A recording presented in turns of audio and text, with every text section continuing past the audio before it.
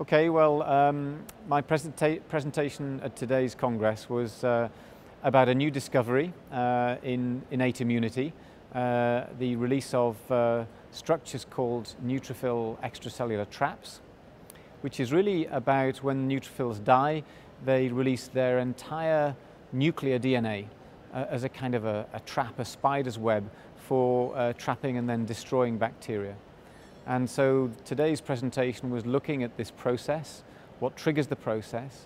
and also then asking the question whether having DNA in tissue is a good idea,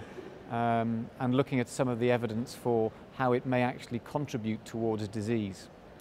And so I finished the presentation talking about how